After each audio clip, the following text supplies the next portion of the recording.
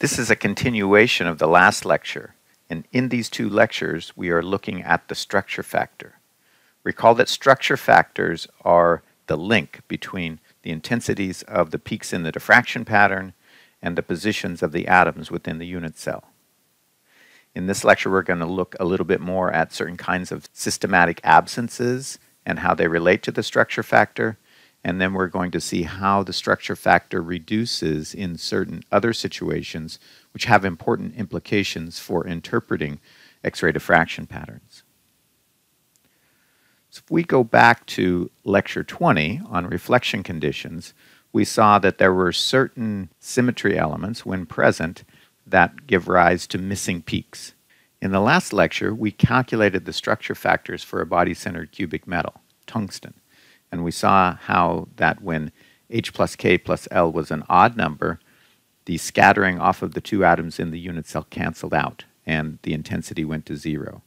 You can also go ahead and do similar calculations for a face-centered lattice or a base-centered lattice and show how the reflection conditions come out of the structure factor calculations. Here I want to look at the other place where we see systematic absences, and that has to do with the travel symmetry operations. That is the screw axes and the glide planes. So let's start by thinking about a screw axis and see if the structure factor calculations can show us where these systematic absences come from. We're going to look at a crystal that has a 2(1) screw axis that's going to be parallel to the B axis. So remember that the reflection condition for this kind of crystal would be that the 0K0 peaks are only allowed when K is an even number. So to keep it as simple as possible, let's look at the lowest symmetry space group we can that has a 2(1) screw, and that would be the monoclinic space group P2(1). If you look at the Wyckoff sites for this space group, you'll find that there's no special positions, there's only the general position, and the general position has a multiplicity of 2, and the coordinates of those two atoms are x, y, z, and x bar, y plus 1/2, z bar. Now, what would the structure factor look like for this kind of unit cell? Well, this is our generic equation for the structure factor of any reflection HKL. So here, because there's two atoms in the unit cell, we're going to have two terms. And we can write out those terms from the positions of the atoms. So the first term corresponds to atom number 1 at XYZ, and the second term corresponds to atom number 2, which is located at these coordinates. Remember that the reflection condition for a 2(1) screw axis parallel to B is only going to apply to the 0K0 reflections. Therefore, the H and the L are always going to be 0 for the peaks we care about. Plugging in 0 for H and L, this expression up here simplifies. And so the first term is just this one, and then the second term is this one. And the difference is we have Y as the position of atom 1 and Y plus 1/2 for the position of atom 2. Well, can we further simplify this? We can. Let's carry through the multiplication in the exponential of the second term. So we get the form factor of this atom. Doesn't matter what atom it is. Both atoms have to be the same because they're related by the 2(1) screw, times e to the I 2 pi ky. And the second term is the form factor times e to the I 2 pi ky plus I k pi. A general mathematical property of exponents is, e to the a plus b would be equal to e to the a times e to the b. So we can rewrite the exponential of the second term in the following manner. Now, the key thing is, let's look at this very last term, e to the I k pi. Right, k is an integer, and we can see from what we learned in the previous lecture that when k is even, this last term reduces to a 1, and our structure factor then just becomes this. Both terms are the same. When k is an odd number, like 1, then we have e to the I pi, or 3, e to the I 3 pi. And in that case, this term becomes minus 1, and so we have a difference instead of a sum of those two identical terms. And so when k is an even number, we get this for our structure factor, And the key result here is that when k is an odd number, the two terms cancel and the structure factor goes to 0. So that's exactly consistent with the reflection conditions for having a 2 sub 1 screw axis. Let's now look at the glide planes. Here are the reflection conditions when you have glide planes in your unit cell. Let's go down and look in detail the structure factors for a C glide perpendicular to the B axis. Once again, we can go to a very low symmetry monoclinic space group to demonstrate that. Let's say the space group is PC, right? So that means that there's a glide plane perpendicular to the B axis, and that glide plane is a C axial glide. So if we had an atom here, we're going to mirror, and then we're going to translate by 1/2 in C. Now, this space group also has no special Wyckoff sites, only the general position, and the coordinates of these two atoms are given here. We can write out our structure factor terms once again. 2 atoms in the unit cell, so we have 2 terms in our structure factor. And I've just substituted in the coordinates of atoms 1 and 2 into these expressions. Now, this particular reflection condition is applicable to the H0L reflections. So therefore, it only applies when k is 0. And because k is 0, we can simplify the expressions. The middle term drops out, and we are left with this. Once again, we see a lot of similarities, but here in the first term we just have a z, whereas in the second term that coordinate is a z plus 1/2. So we can further simplify this by carrying through the multiplications inside the parentheses there. And in the second one we get Lz plus 1/2 L. Now when you multiply 1/2 L times 2 pi, you just get L pi. Right? So we can now split this second term into this one times e to the I pi L. Now we see a very similar circumstance to what we had with the 2 sub 1 screw. This e to the I pi L, when L is an even number, that term is just going to reduce to a 1. And in that case, we're summing together 2 terms that are identical to one another. So we come up with this for our structure factor. But when L is an odd number, this e to the I pi L becomes -1. Then we're taking the difference of 2 identical terms, and the structure factor goes to 0. Right? And that is exactly what is predicted for a C glide perpendicular to the B axis. We only see peaks when the L is an even number. Okay, so you can go back and look at any of those glide planes or screw axes, and you could do these kinds of calculations, and you'll see the origins of those reflection conditions. We can see what's happening here with the mathematics, but physically, what does it mean? Why does the structure factor go to 0? To see that, let's look at an example of our 2 sub 1 screw axis that is parallel to B. So this is a graph that we looked at in the previous lecture. If we have a plane of atoms here, and that plane of atoms is related to the one here by translational symmetry, they are 1 lattice vector apart, 1b lattice vector. And then if we had a 2 sub 1 screw parallel to B, then we're going to get another plane of atoms that is halfway between the two. This relationship of this plane of atoms being halfway between these two is dictated by the 2 sub 1 screw. Now let's think about the optics and the path length differences of these different X-rays. As we have seen many, many times now in the course, Bragg's law tells us that for wave 2, the extra path length with respect to wave 1 is given by AB plus BC, and that's going to be twice the distance between these planes times sine theta, and that distance here happens to be the B unit cell vector. And we also know from Bragg's law that that should be 1 wavelength difference.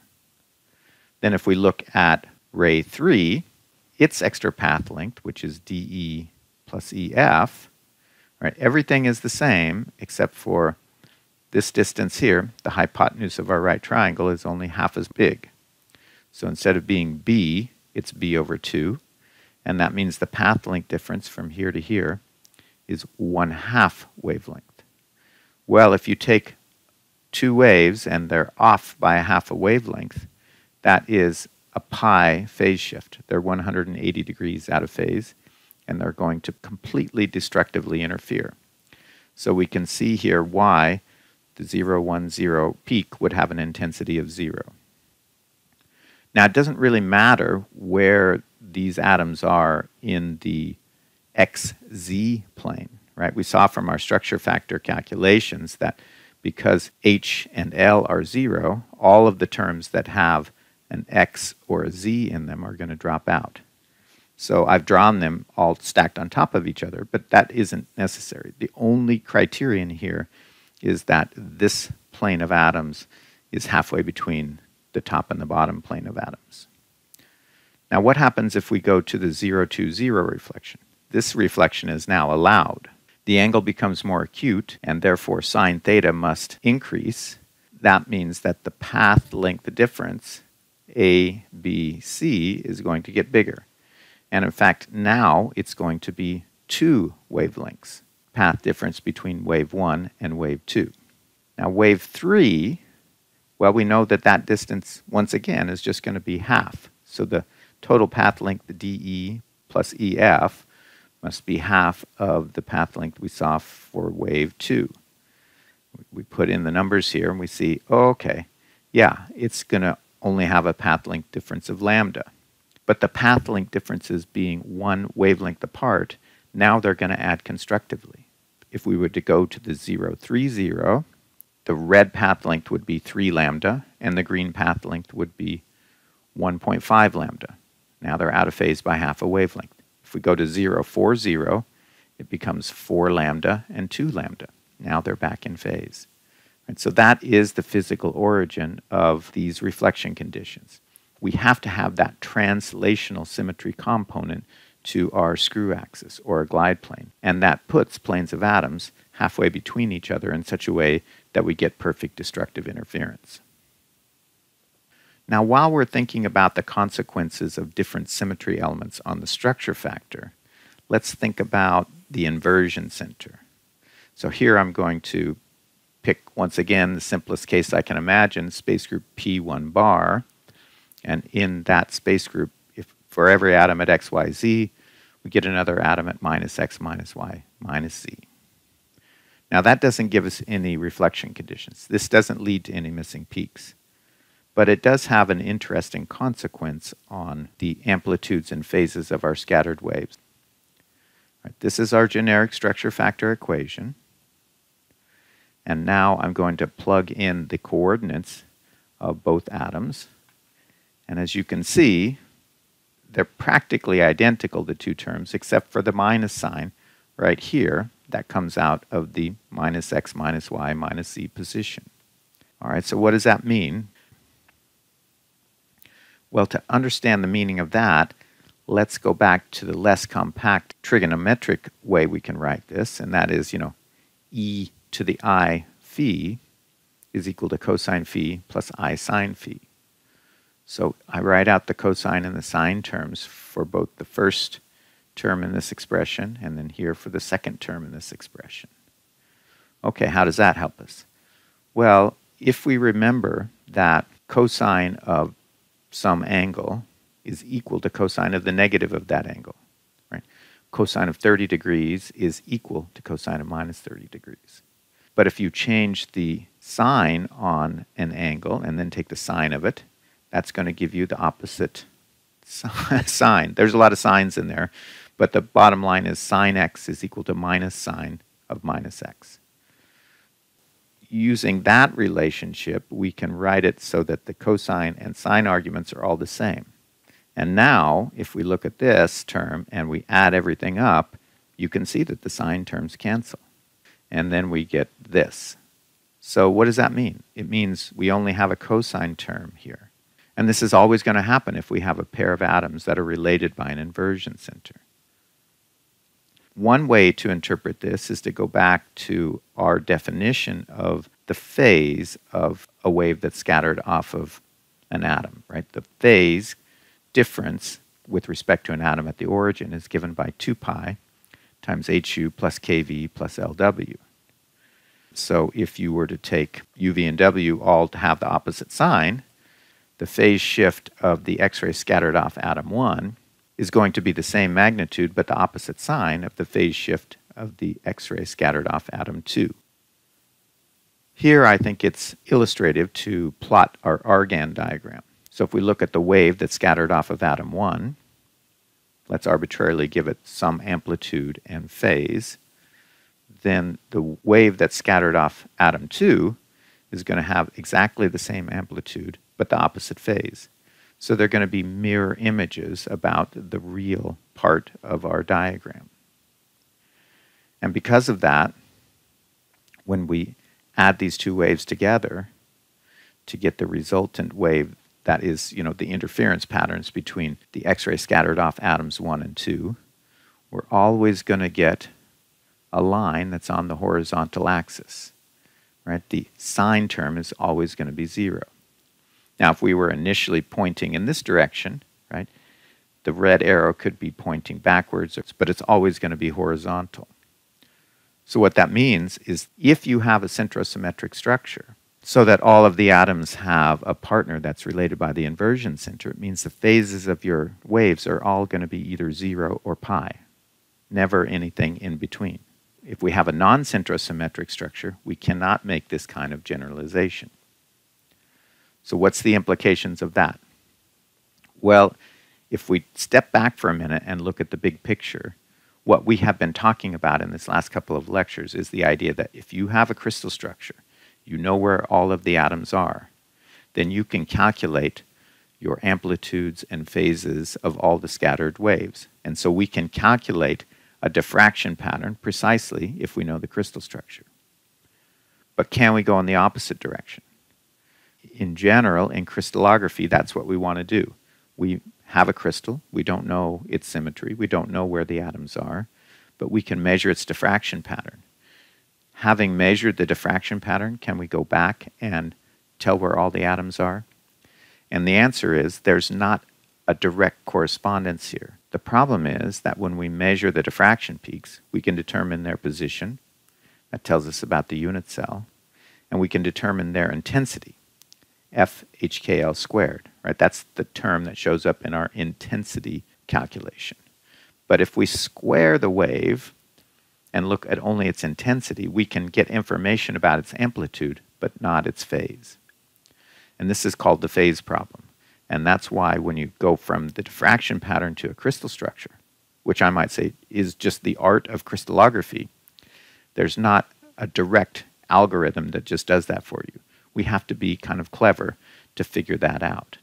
But one of the things that can help us a lot is that if we have a centrosymmetric crystal structure, then there's only two possibilities for the phase, either 0 or pi.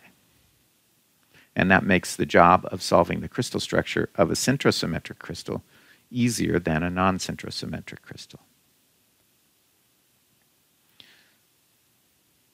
A closely related relationship is something known as Friedel's law, which relates the intensity of a diffraction peak with indices HKL and a second diffraction peak with indices H bar, K bar, L bar. If we go back to our structure factor equation, and you can pretty readily see that the structure factor for F, H bar, K bar, L bar is going to look very much like F, H, K, L, but there's just going to be a minus sign up here in the exponential. Now, if we think about the properties of complex numbers, if you just change the sign in front of the I, that is the complex conjugate of a complex number. So that means the complex conjugate of F, H, K, L is simply equal to F, H bar, K bar, L bar. And when we do the intensity calculations, remember we take the square of the structure factor. And for complex numbers, taking the square means we multiply by the complex conjugate. So F HKL times its conjugate, that's what F squared would be for the HKL peak. I mean, that's going to look exactly the same as the f squared for minus h minus k minus L. All right, so these two peaks are always going to be the same intensity, regardless of the symmetry in the crystal. Right? Here we don't need an inversion center in our crystal. This just comes about because of the HKL terms. One way we can use this is it might reduce the number of reflections that we need to measure. If the accuracy with which we are determining the intensity of the reflection is good, you might think of it as a waste of time to measure the intensity of both the HKL reflection and the H bar K bar L reflection. So sometimes we don't have to count as long. We don't have to collect as much data. There are some other implications which I'm going to get to on the next couple of slides.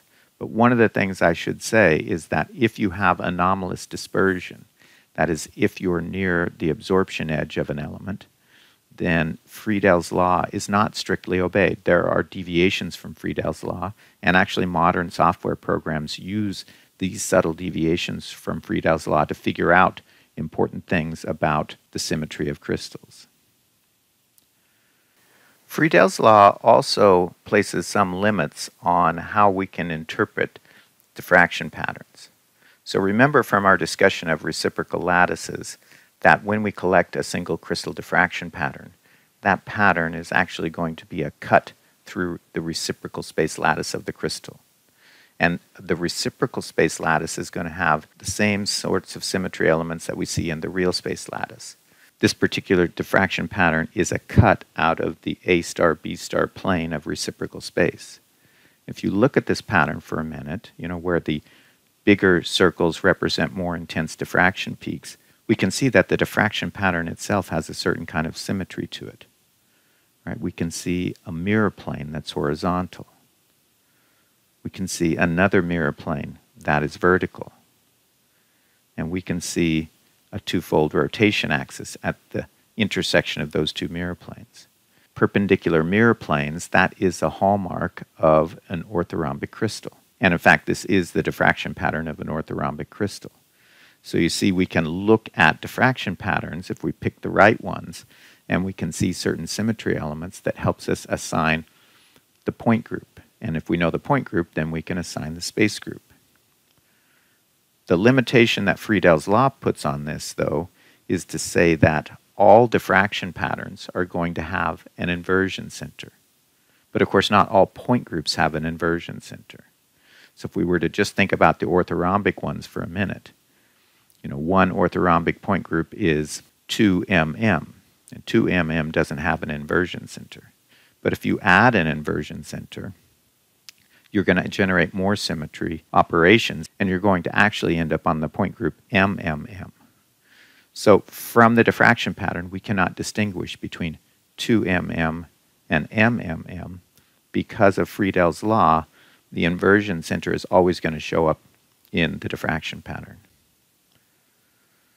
So that takes us to this table, and this is an important table. So when a modern diffractometer collects a single crystal pattern, it's going to analyze where all of the diffraction peaks are, and it's going to try and do this inspection that we just did, looking for certain symmetry elements in the intensities of the diffraction peaks. And from that, it can say something about the point group, but it cannot uniquely define the point group. We were talking about the orthorhombic case. So in the orthorhombic crystal, there are three possible point groups: 222, 2mm, and MMM. And only MMM is centrosymmetric. But if you add an inversion center to either of the first two, these two non-centrosymmetric point groups, then you're going to get MMM. So all orthorhombic crystals, when you look at their diffraction patterns, it looks like they have MMM symmetry. And so we would call that its Laue class. You have the same kind of situation for monoclinic.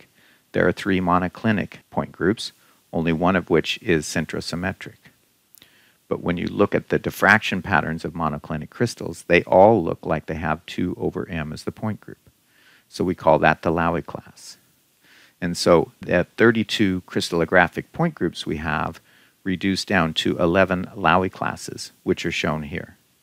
Right? And so from just an analysis of the relative intensities of different peaks, we can really only sort those 32 point groups down into these 11 Laue classes. And then further analysis would be needed to differentiate between different point groups within the same Laue class. So just to summarize all of the points that we've covered in this lecture, we saw that systematic absences that arise either from lattice centering or travel symmetry operations, those can be explained from structure factor calculations. And the origin of those absences is the fact that translational symmetry places atoms in a certain pattern that leads to integer and half-integer path length differences for certain reflections. And those path length differences lead to complete destructive interference, hence the structure factor goes to 0.